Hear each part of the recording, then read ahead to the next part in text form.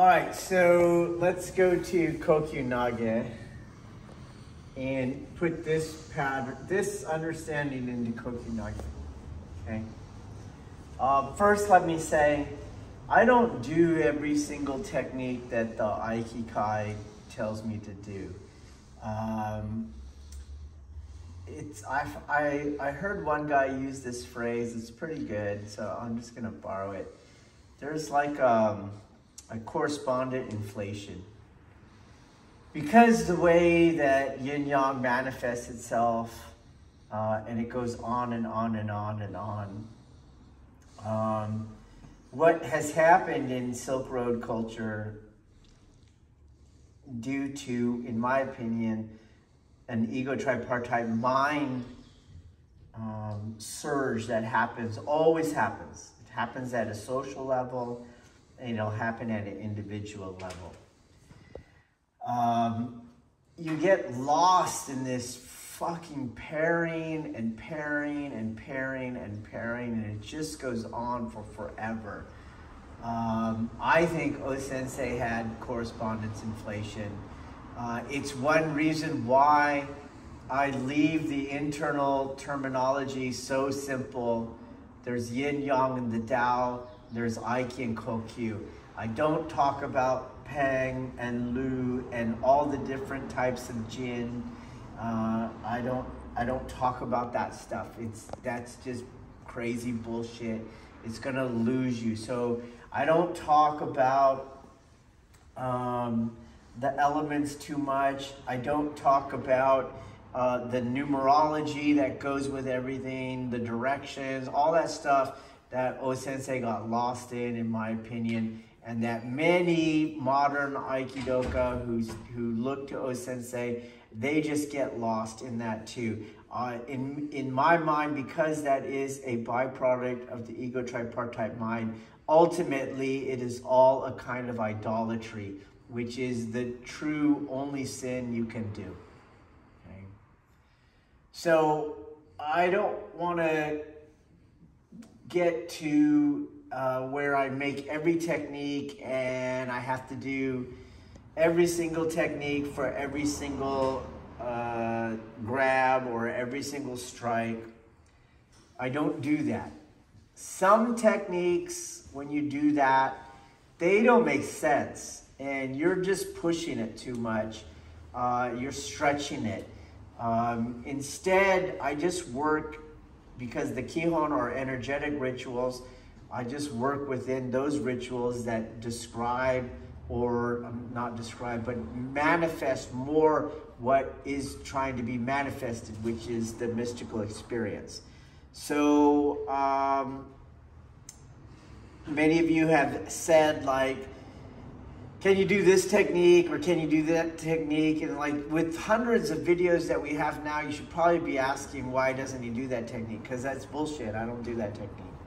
Okay. And I have humored a few of you, but I think you should probably question, why do you feel the need to have every single technique for every single cue if these are energetic rituals that are ultimately to be transcended? So likewise, when it comes to Kokyu Nage, I don't do Kokyu Nage at Jodan level, for example, although it is very common to do at Jodan level.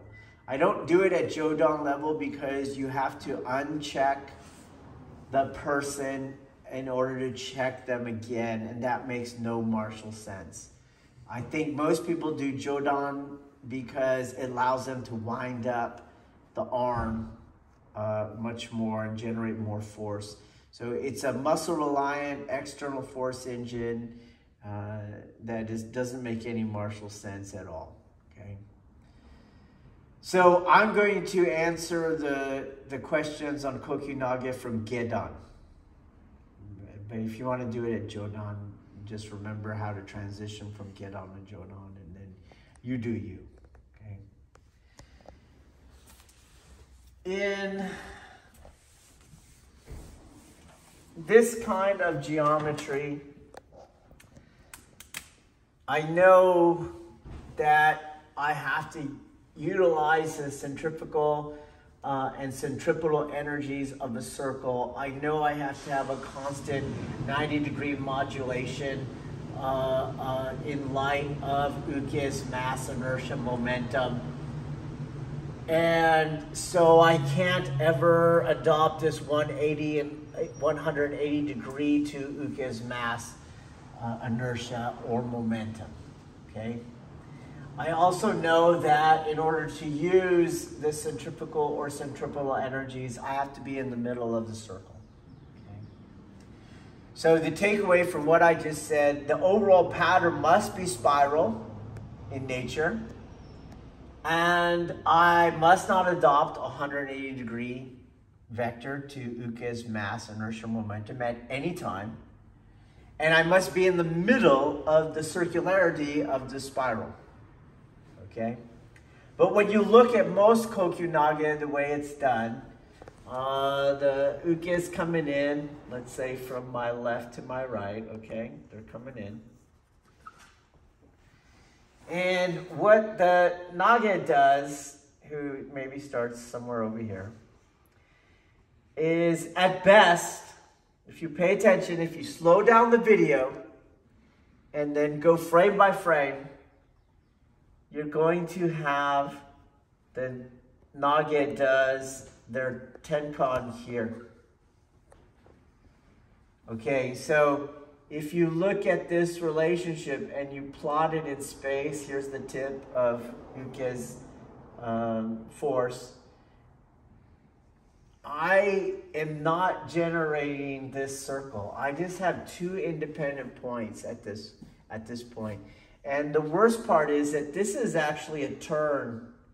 And what ends up happening is at a certain moment, as I turn in my tenkan here, my back is actually to uke, which is not martial at all. That is totally wrong, okay?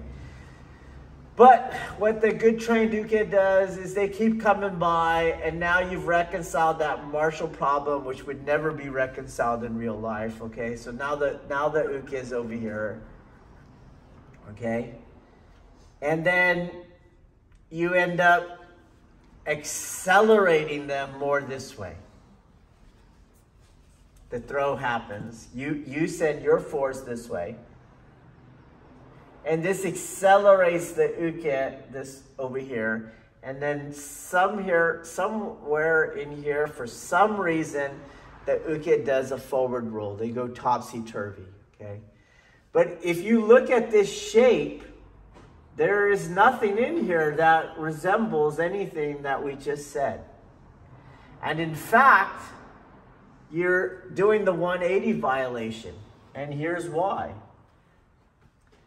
For you to accelerate uke in this direction, which is what you're doing, you're on their 180, and all you're doing is overpowering the inertia to maintain their whatever acceleration they have at that moment. Now you amplify it. So you're just pushing on them. That's all you're doing. If you weren't able to overcome the inertia of their given velocity at that time, you would not be able to throw them at all. You wouldn't. And I think anyone has had this experience who's done this version, which is ubiquitous. You've come through the ranks, and eventually you got your 200-pound male, you're small, and they're just standing there holding on to you. So you can't overcome the resistance of the inertia given within their velocity, so you cannot accelerate them. Or you've had the other experience, especially with new people, is they just walk out of this thing because acceleration does not warrant topsy-turvy. Anybody that could meet your accelerated level could keep the line of gravity within their base of support, and they would just walk out.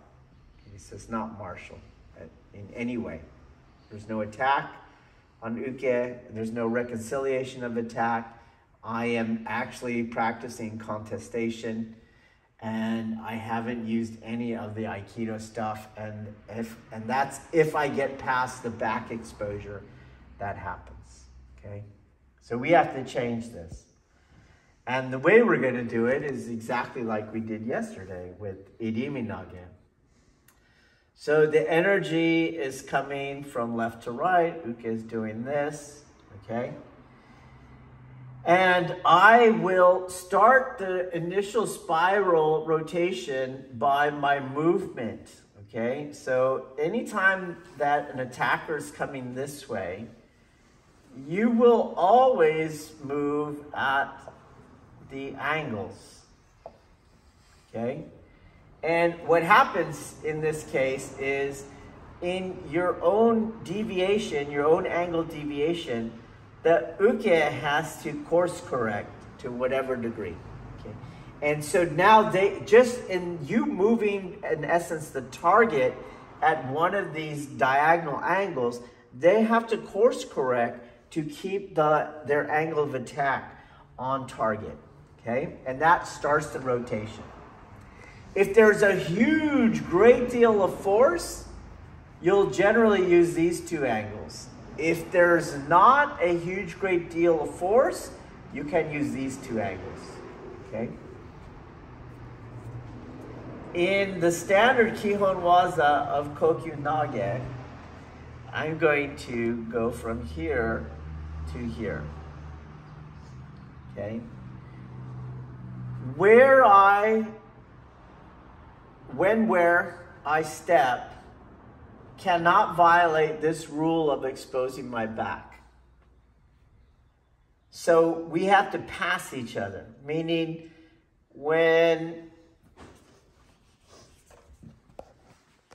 if this is Uke's front, I have to step at a when-where that when we reach this plane, we reach it at the same time, okay? If I reach it earlier than uke, if I'm here, and here's the plane that I want to get to, if I reach that plane earlier, I won't have deviated. They would turn immediately right there. It's now just a new straight line, okay?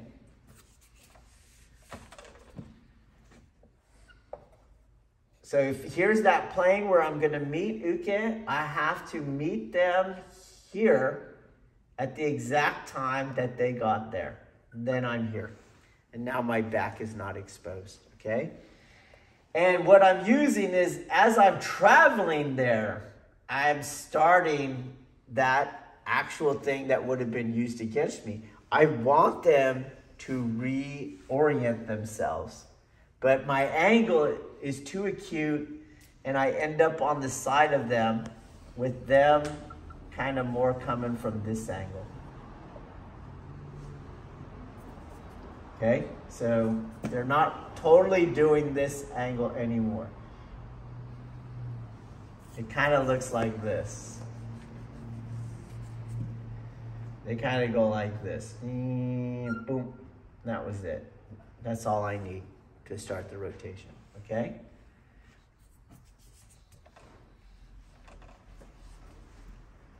So I'm here now. And when I throw now, I turn within this area, okay? And as I enter, that spirals out. And here's where the throw happens, because I'm in this middle spiral that's ever expanding, and the centrifugal energy is now established from where I am, and that is what is added to uke. So I'm not just throwing them and speeding them up here. The centrifugal energy right here of the circle is what's accelerating them. Out they go, okay? But that's only one of the three forces that I use in the throw. Okay? I want to generate that outward pulling energy. To do that, we can't make this shape. We have to make this shape. A very, very easy way to understand this, if this is your dojo, okay? Most people do this technique and all the Nage and Uke end up and they get their lanes. This is incorrect.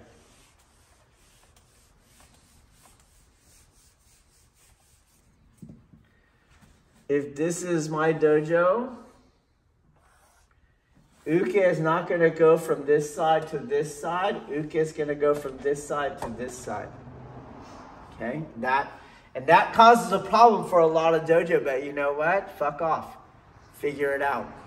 That's how it works, okay? I've been in some little dojo, like in Japan, I trained in a dojo that would rent the space of a kindergarten classroom. And the dojo was so small, and everyone's doing, Tristan, if you don't mind. Like, let's say we're doing yesterday's technique, okay? And they would do it like this.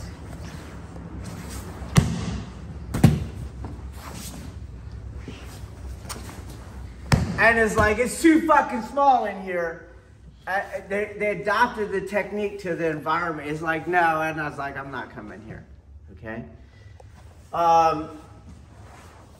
Do you get what I'm saying? It's like, that's stupid, but that's how people are. People are stupid. That dojo was down the street. I could just walk there. You're not learning the art. Walk someplace else. It's that simple, okay? So sometimes here we split the mat in half.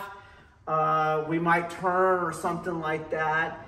And we look for this pattern. The trajectory of the uke is gonna go this way, not this way. This is incorrect, okay? All right, so let me show you what I was talking about just now. Okay, so in our dojo, the ocean is south, and the ocean's over there. And then the mountains are north. Awesome, Santa Barbara, okay? So this is west and this is east. So in most dojo, the person is gonna come from west and then go east. Okay, and if he comes from the other side, same thing. Okay, in terms of trajectory, in my trajectory, he's gonna go this way. Okay, if he came from that way, he has to go the other, he has to go this way. Okay? In terms of most people, let's slow down so I can talk a little. Be smooth though. Okay? Is it go like here? You see that? And that, go slower please, scoot back. He comes in, back. You see, and that is not true. That's not correct.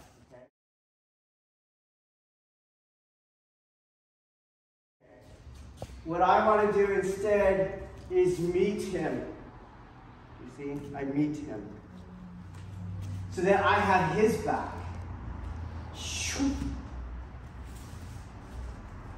The reason why people have to do the other thing is because they have to accelerate him.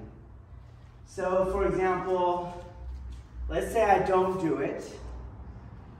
I get in the back of him. Do you see? And now I try to accelerate him down. Keep your grip. I try to accelerate him down. And you can see when I do that, that his inertia of the upright position is now being contested with when I cut down on him,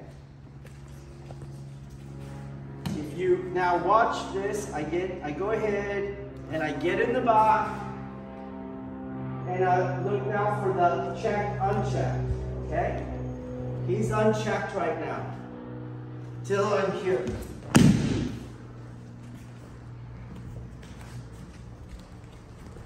Putting pieces together, okay? If I could get in the back, whoops, come on. Okay, and he's unchecked, and then checked. Okay, now I want to add the third piece. Just run out of the technique instead of doing a forward roll, okay? So I'm here, boom. I'm gonna have to do it harder. I'm gonna have to contest more.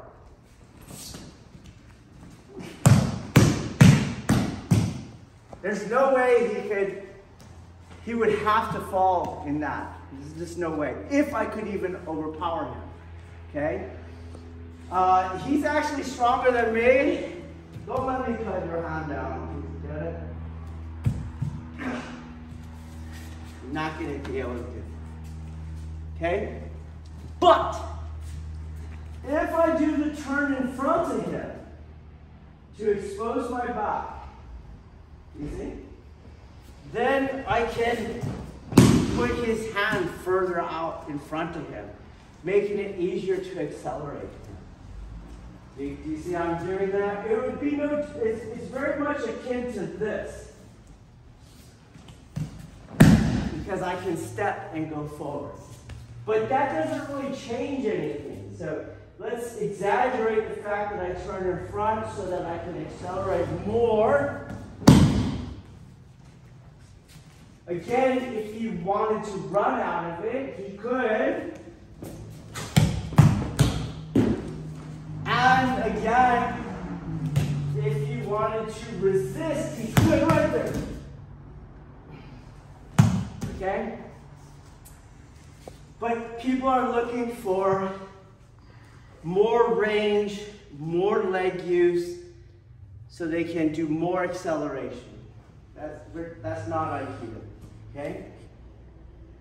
Part of the problem there is the Tenkan. So when they Tenkan, they go into this stance. Now I only have 6 inches of acceleration.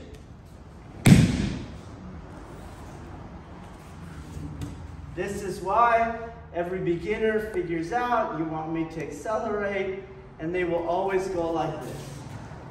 They will always step because they're trying to get more acceleration. They will always turn and turn. Okay? That again is all bullshit. So we have to change the way we think about this technique. He's not going in a straight line. I will not turn in front of him. He's going to do this curvature towards the 90. And the next thing is, I'm not going to do this. I will end up putting my foot right behind the other foot. So that instead of 6 inches, I have my full base for whatever ED penetration I need.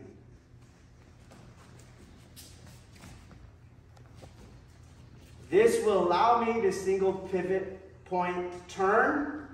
This will allow me to be the circle, and this will allow me to do the second of 3 elements for the throw. Okay? So I know I want to get centrifugal energy.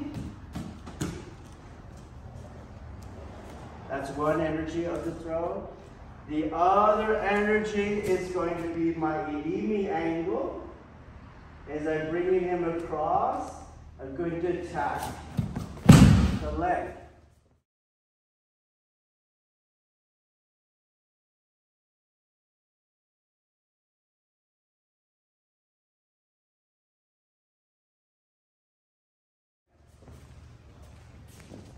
I'm not accelerating him. I'm going to spin his body in place, okay?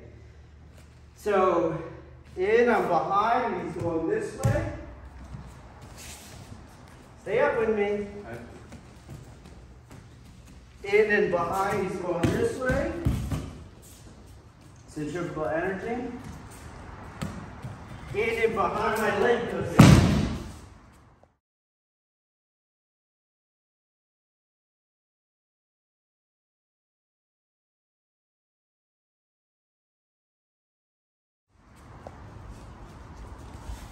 The third element of the throw is the adhesion at the hand to get his elbow, stay, to drop. So we know that his body has inertia and I don't want to accelerate it against it, but I also don't want to push it down. So his inertia is keeping him in place in an erect posture. So what I'm going to do is 90 degrees to it. So I keep doing this with his hand. Keep moving it around. It's no different than when he was down in the Nage and he tries to bring his head up. I brought his head forward. I now do it in the hand. Okay? And when you do that, his body's going to go across your leg, and you get to use that second force I talked about. So I'm going to go 1, 2.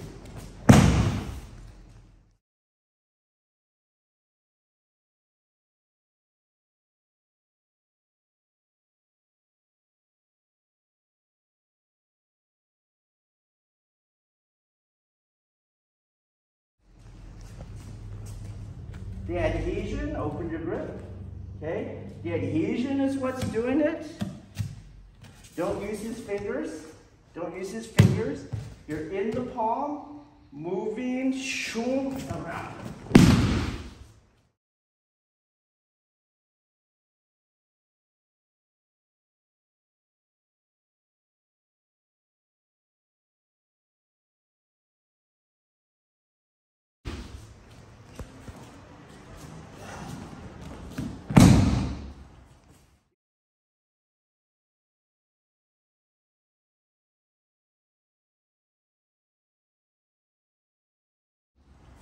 You can't do it without the leg sweep, especially for ukes that aren't used to this. You just kind of go a little shallower, but you keep the same pattern. So instead of attacking this leg, boom, there.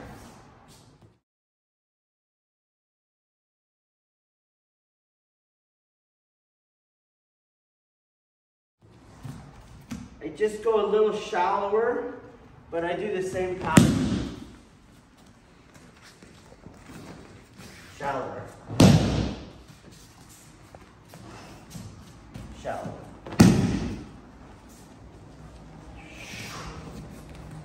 If you watch my body now, you can see how much I'm turning.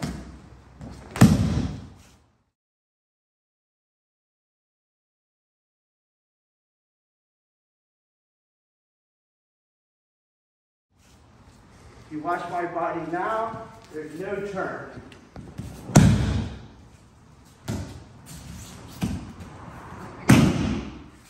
Turning.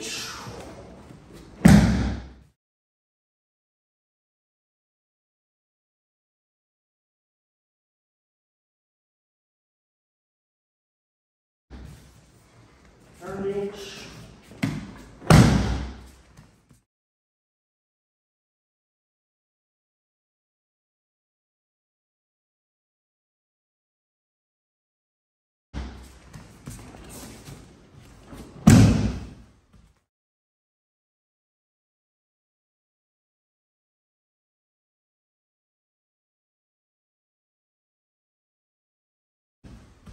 Okay, play with these. Some common mistakes, very, very common in this technique.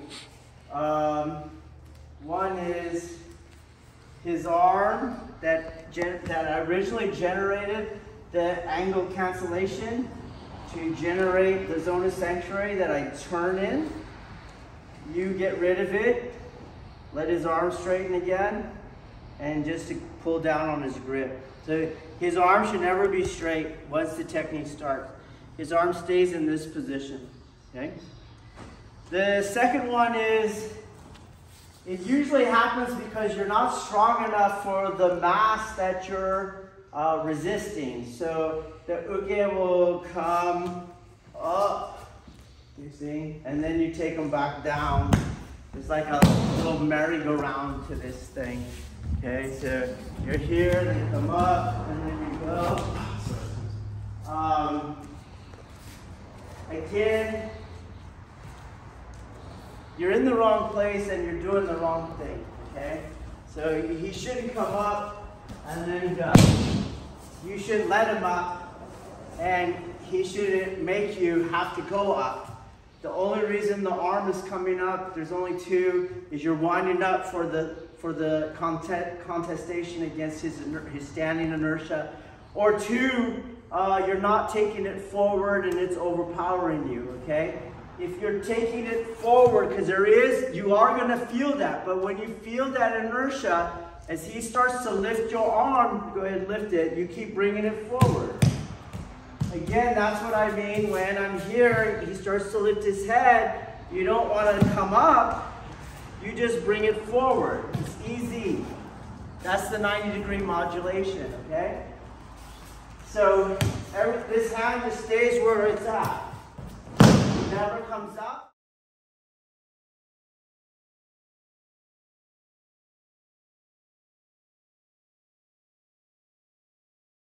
It never comes up.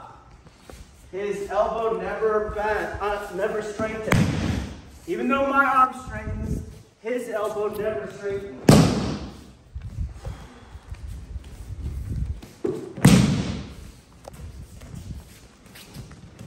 He never comes up. Okay, try it.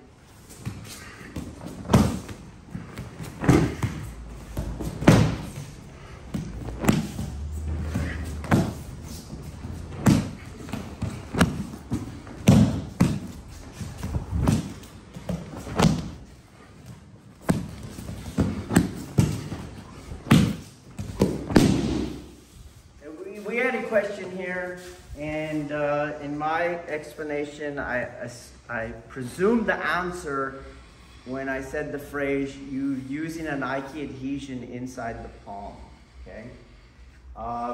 But go back to the gripping video that I made, and if we just look at his hand, his fingers are closing, do you see? And so that means, although his body's coming forward like this, as I said in that one video, there is a force vector going back that way. Well, if that force vector is going back that way, then the 90 degrees is here. I don't want to go back like this, which you tend to get when you go like that. You see, when I turn in front of you with my back exposed, there's no way that I can't pull on your fingers. There's no way. I have to pull on your fingers. And then the same thing is happening here, okay? His palm is that ledge I talked about that I now want to push upon, you see? And on the bad throw, on the contestation throw. And then his elbow opens, if you pay attention, my arm straightens, and now you're pulling on the fingers, because the fingers are going that way. And this is why a lot of people that do this, the uke can't keep their grip, because you're ripping out of it, okay? Or, if they're strong enough and keep their grip, you're like, you're killing my wrist, you're rope burning me, and then you'll see the people with the tape on there. It's usually like older people whose skin splits, or women with smaller wrists, or men with smaller wrists are gonna put tape on there. Instead of realizing, I'm pulling on the fingers, that's all that means, okay? So, when you do this, you don't pull on the fingers. The fingers are telling you, there's a wall here, Dave. Don't come back this way. Push instead. Push. You see, I'm pushing this way. That is why, if he opens his fingers, I'm still making the wrist go. If he closes his fingers, I don't use the fingers to do it. The fingers are telling me, 90 degrees to this, please. And when you do that, his elbow goes in.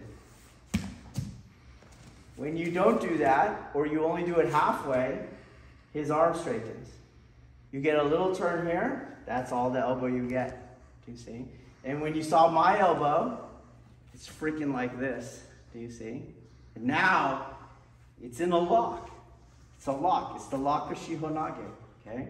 And now it affects everything. It took all the slack out of the joints, you see? Now it can be a ledge that I can do things on. Okay? Meaning a ledge in the sense that from there I can control more of his body. Both, yes, externally, and internally I'm doing it too. Okay? So, you're going to feel that. You stay inside the grip. How? You can't just do a circle. If you just do a circle, eventually you're going to pull on it. So you have to do the spiral, you see? So there's a downwardness, right?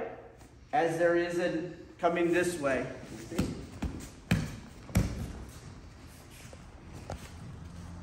It doesn't just go circle. Then you're going to pull. It goes down, in, and around.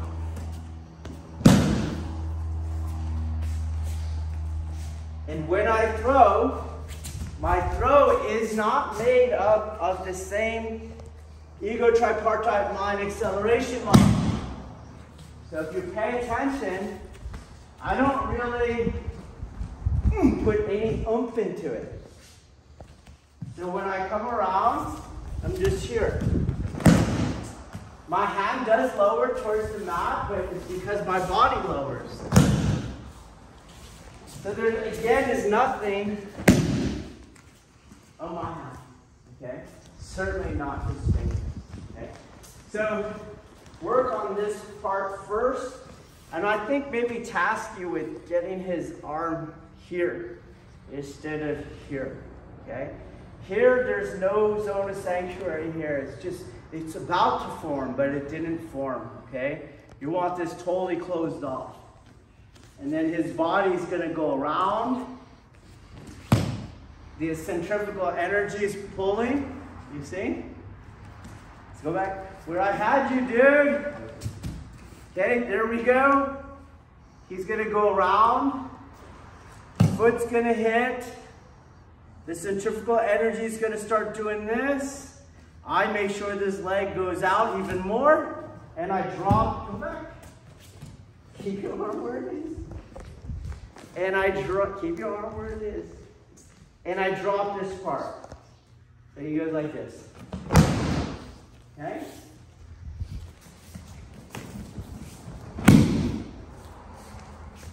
Look how much it did. In.